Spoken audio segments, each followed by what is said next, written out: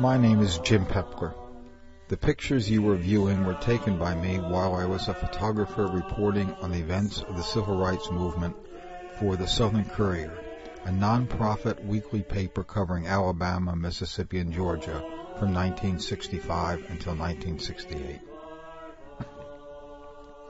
I had joined the paper in May of '65, inspired by the stories and words of many Americans then struggling in the South to end a system of segregation and oppression of citizens of color that many of us saw as inconsistent with truth as well as of the founding principles of America.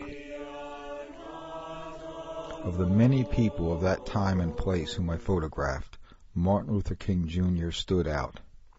His words and actions resonated in my heart and mind as most clearly appreciating our common and united heritage.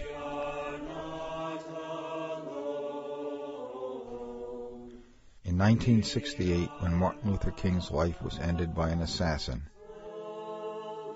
his death left a void and silence in my heart that eventually compelled me to leave the South. And the funeral of Dr. King was to be one of the last events I would cover for the Courier.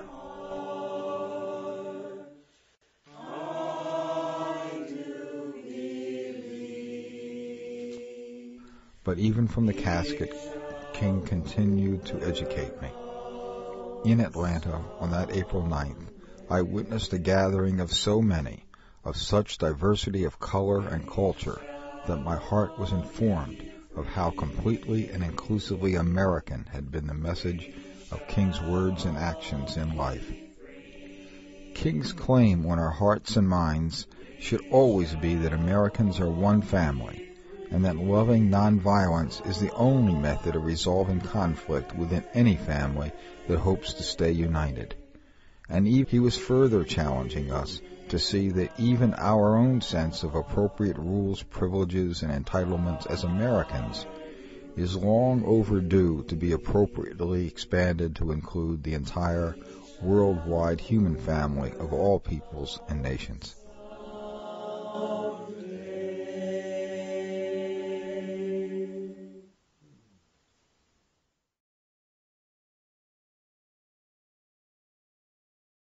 I have a dream that one day this nation will rise up and live out the true meaning of its creed. We hold these truths to be self-evident, that all men are created equal.